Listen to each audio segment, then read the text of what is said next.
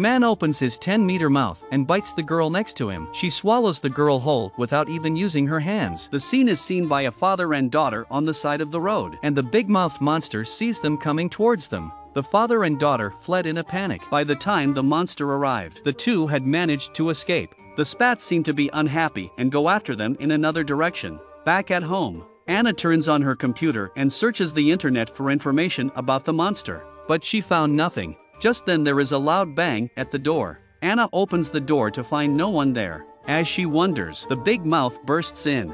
It came at her with its mouth wide open. In a panic, she grabbed a broom and stabbed it in the mouth. But to him it was just a tickle. He soon threw the broom out. Anna rushed over the sofa and fled back to her father's house. To her surprise, the big mouth came after her. It looked like he wanted to silence the two men who had witnessed the murder.